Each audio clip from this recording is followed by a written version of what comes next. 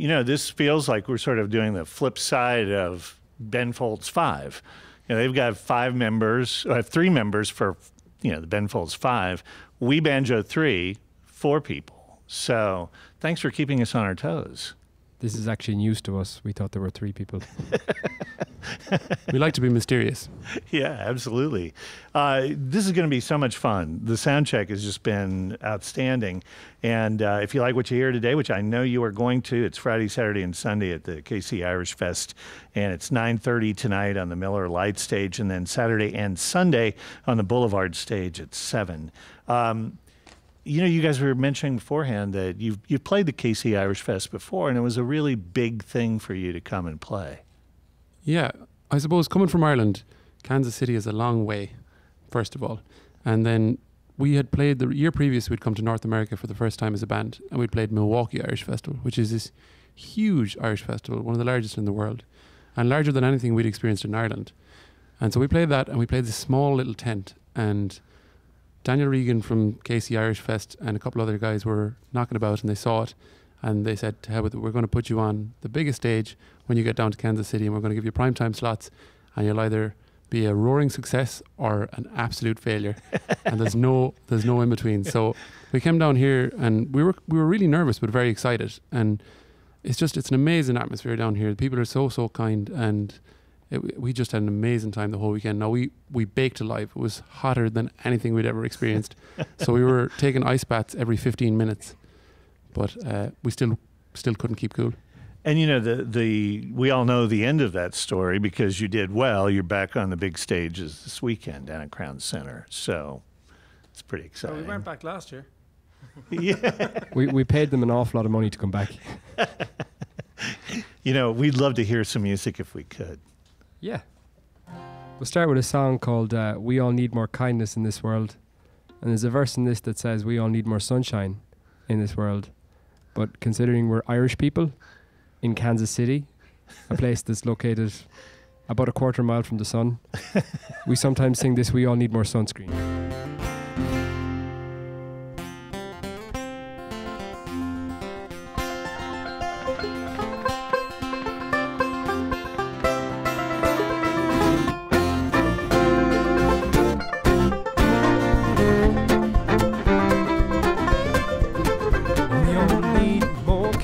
In this world, we all need more kindness in this world. Well, you can look high or low, but there's no place else to go. We all need more kindness in this world. We all need more loving in this world.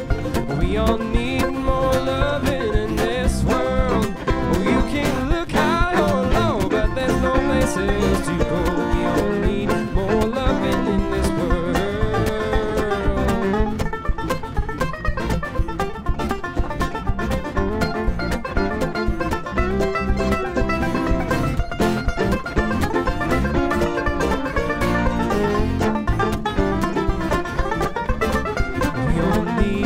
Sunshine in this world. We all need more sunscreen in this world. Well, you can look high or low, but there's no place else to go. We all need more sunshine in this world.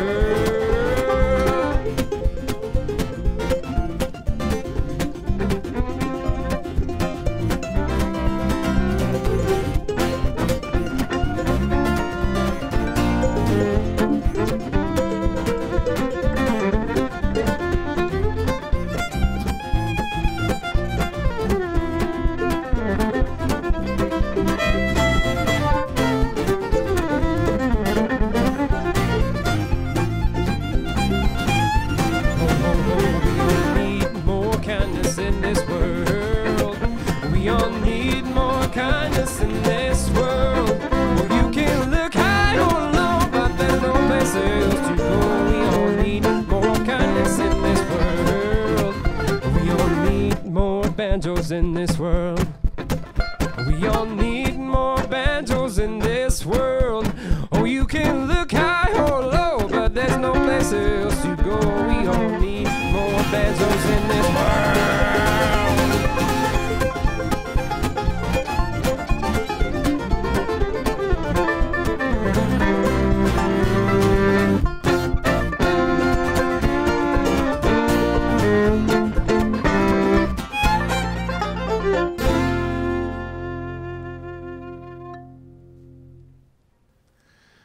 if you weren't planning on going to Crown Center this weekend, you are now. That's We Banjo 3 here in our studios. And, it's just, you guys are such an interesting band because, in a way, you're kind of a bluegrass Americana band, but you're an Irish band and, you honor the roots, but at the same time, you've completely made it your own thing.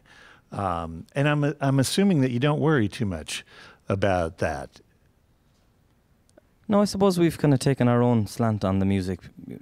And as the great Bill Monroe said, there would be no bluegrass without the Irish.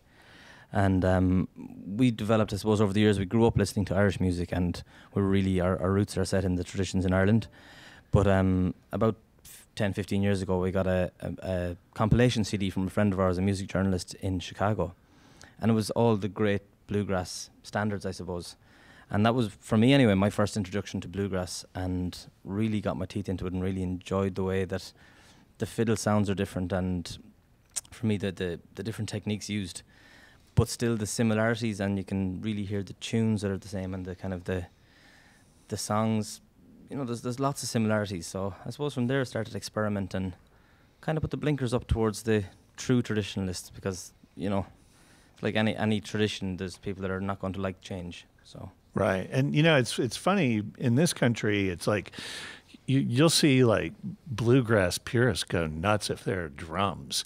So it's not exactly the kind of thing where maybe that explains what sounded like a fairly odd question. I mean, there's some people that are so resistant to change, but on the other hand, I don't know how you can listen to what you all just did and not smile, not have a fair degree of love in your heart, right?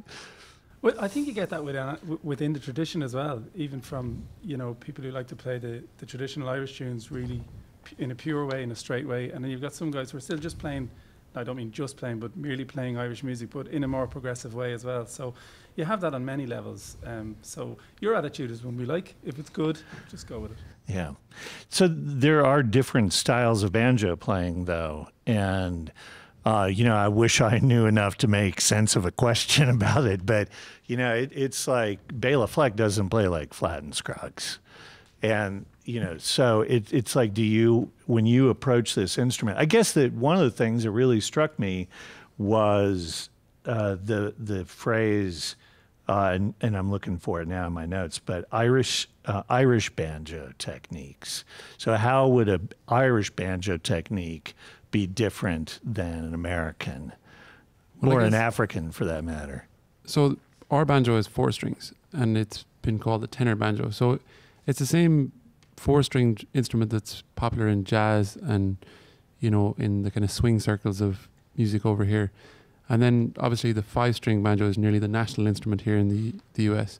It's synonymous with the bluegrass and the old-time clawhammer stuff. So from that point of view, it's a completely different setup, the way it's tuned, but the actual mechanics of the instrument are the same.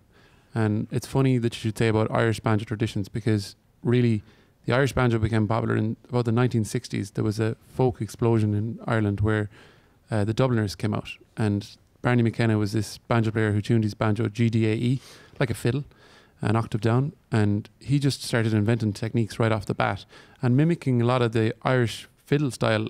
Originally, that's kind of where a lot of it came from. And so we would have grown up doing a lot of that kind of ornamentation, rolls and triplets and such. And then through listening to the likes of Bela Fleck and Earl Scruggs, you hear that beautiful rolling sound, that cross-picking sound that's so, it's so pervasive, and you hear it and you want to do it.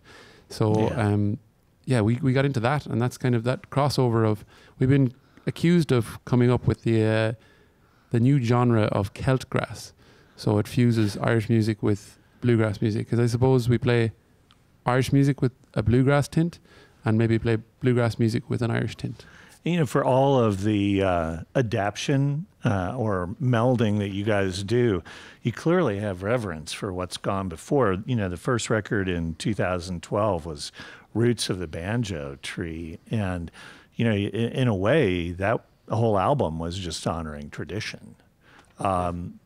You spoke of the 60s, but I think that one of the things that's so fascinating is just the things that I read in researching this that you said about Irish slaves, African slaves, and the mid-1800s. So that's kind of what we kind of took that first album to do. was kind of to chart that journey. So the banjo kind of did originate in Africa and then travelled with the slaves to America and the West Indies. And for us, what we kind of wanted to do with that Roots of the Banjo Tree album was to take the music that was not just played by the banjo, but associated with the banjo, or even just kind of around the banjo at that time. And I mean, one of the songs that's on that record is a song by a band that immigrated from Ireland to Canada and became a roaring success over there.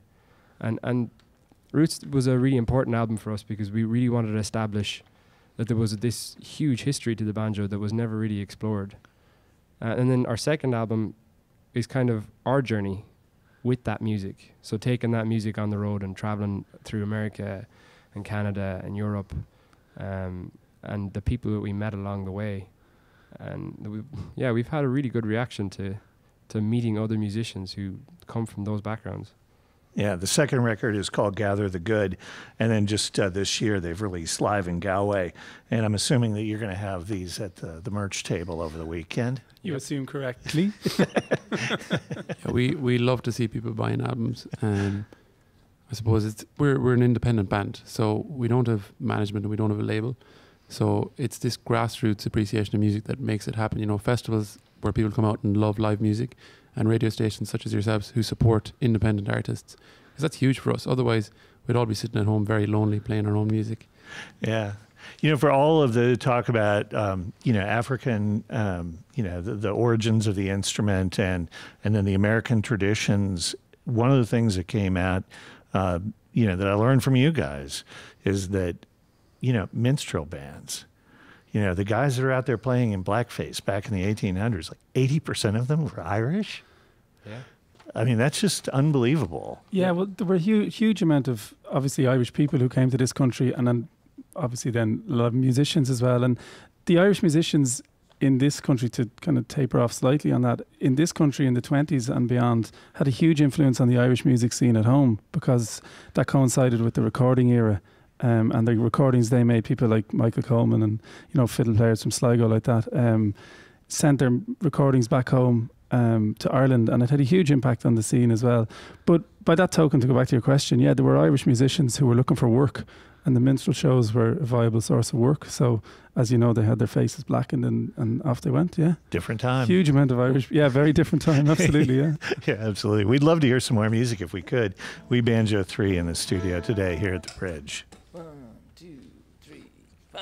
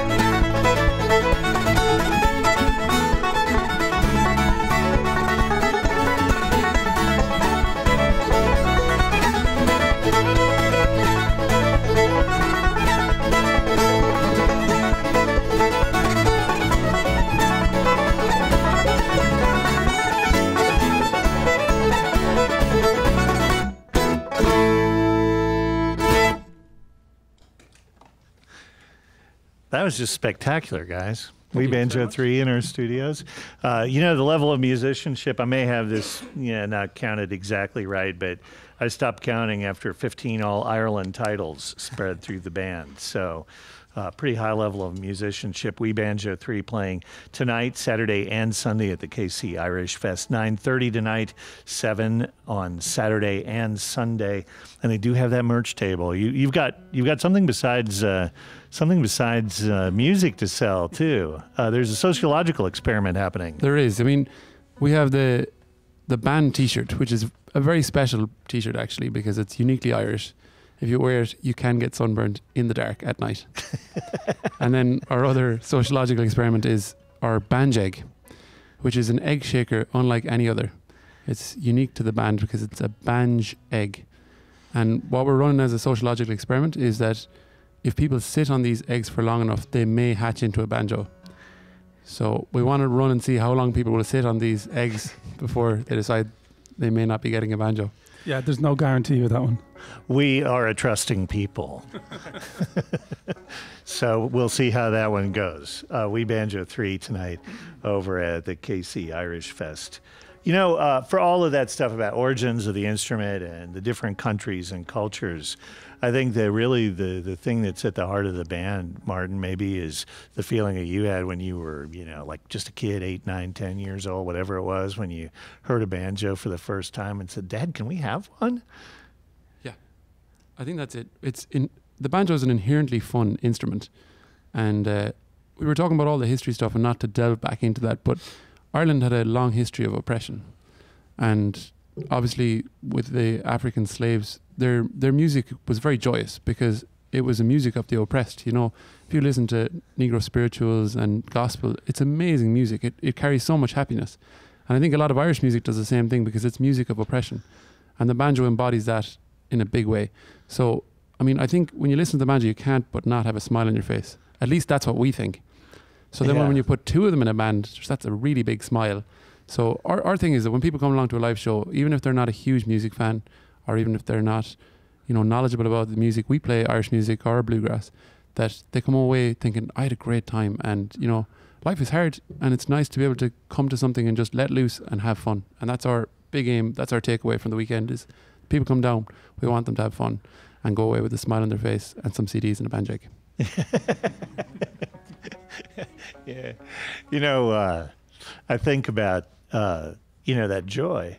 And I'm wondering if maybe it comes out in bigger or smaller ways when you play to audiences that really haven't had the exposure. You've been traveling all around the world, Germany, Japan, United States, and it's sort of like, and I'm sorry, I didn't check the tour schedule to see. Have you been to Japan yet? No, that's happening this December. Yeah, I'd really like to know what that experience is like, because are they going to know what's coming? Well, I've played there before with different outfits over the years, and it's an amazing audience, and they really love the Irish music. So I'm really hoping that they like the banjo. Said the fiddle player. Yeah.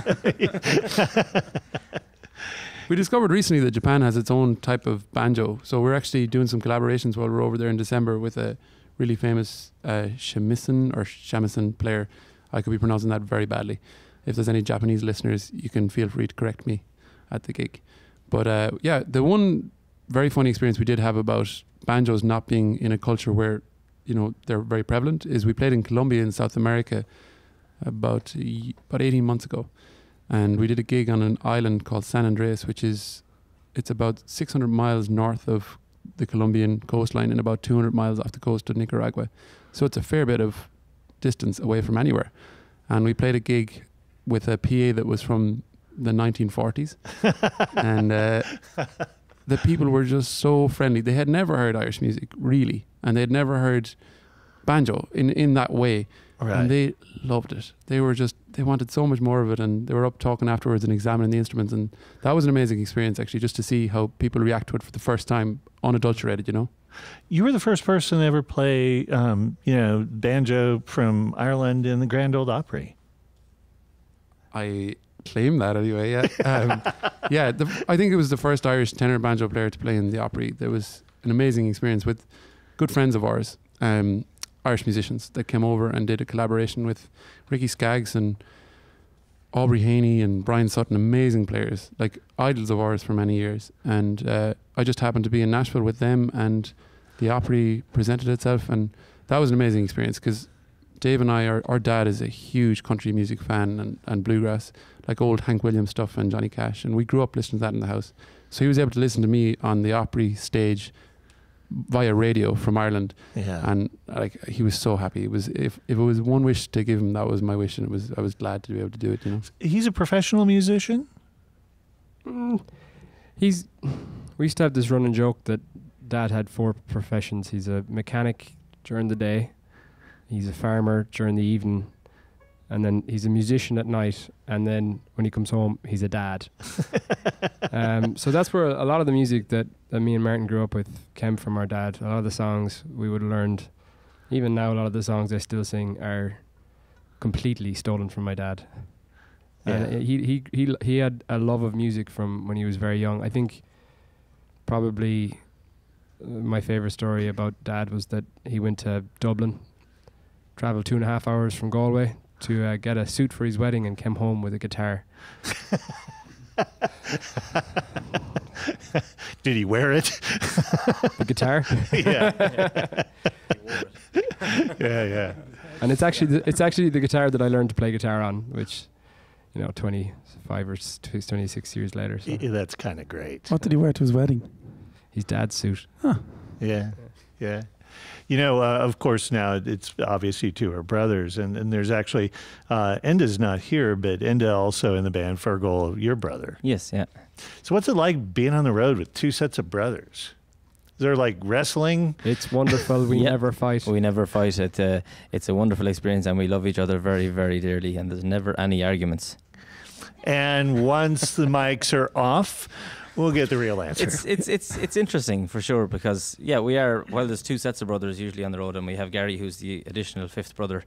There are proper rows, but because you're effectively family, it blows over pretty quickly usually. And you deal with stuff head on when you can, and it's definitely a great way to see the world and to make music. And it seems like you guys are all making music. And then this is the thing, this is the group that just sort of popped. This is the thing that suddenly worked. But there's been mixing and mashing and all kinds of different, different bands, different duos. And is that fair? Yeah, absolutely. Yeah. As you said, I'm not full-time in the band, but myself and Fergal have been playing in several different outfits for over 10 years now.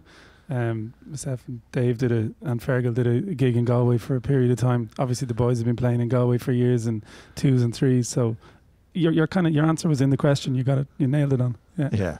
Absolutely. I do that a lot. leave the artist with nothing to say. That's my way of doing things. Well, I have to tell you, it's like you guys have demonstrated how much fun there is to be had tonight at Crown Center, and I hope the entire city turns out to see you all tonight. Again, 9:30 on the Miller Lite stage tonight, and then shifting over to the Boulevard stage for Saturday and Sunday, 7 o'clock, part of the Kansas City Irish Fest. You can find out more about that at kcirishfest.com. Their website is webanjo3.com, and 3 is the number, not the word spelled out. And if you go there, you can catch a really cool video of their single, The Fox, that has Sharon Shannon in it, which is pretty awesome. Yeah. You have fun making that? Yeah, that whole video was shot in woods just in Ireland, in Galway, actually, just a couple of miles from where we all grew up.